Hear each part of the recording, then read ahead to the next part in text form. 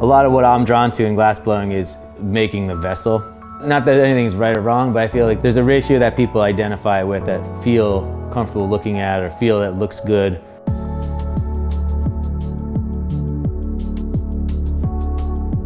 I like bodies of work.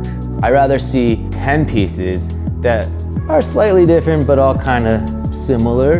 In my mind there was production work and then the one-off headies. I was trying to make that that middle ground. Why can't production work be art or be collectible? So I was like, I'm gonna make something that's kind of production-like and make it limited, make it a series, make it part of a bigger body of work, and make it kind of hopefully desirable for someone to own, you know?